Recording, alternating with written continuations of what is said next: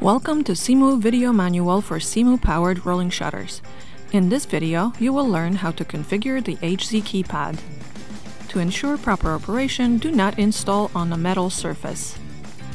Remove the screws with the provided Allen tool.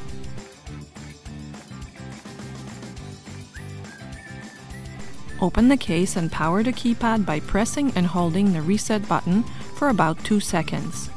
This only needs to be done once on a given keypad. Next, press a programming button on a previously paired transmitter until the motor jogs. On the keypad, input the factory master code, which is 6 zeros, and press Set and Release.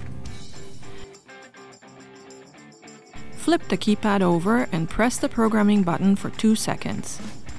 The top LED will start blinking. Press the desired channel button while the LED is still blinking. The motor will jog. If you wish to add a second motor to channel 2, repeat steps from the beginning.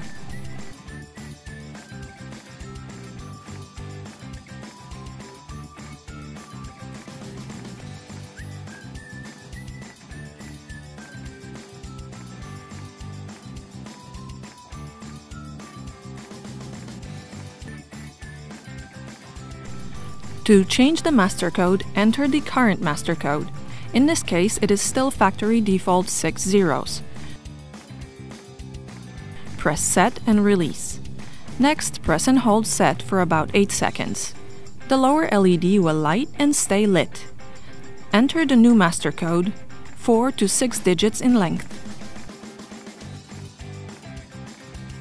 Press Set briefly. And to validate, enter the new master code for a second time and press Set.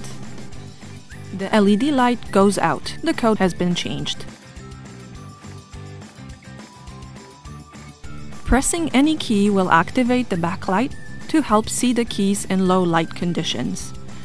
To operate the shutter with the HZ keypad, enter the security code, master or any of the secondary codes, and press the transmit button.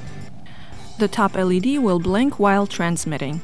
The keypad will be active for 30 seconds after the code has been entered, allowing for the motor to be sequenced between up, stop, down, stop, as desired by each press of the transmit button.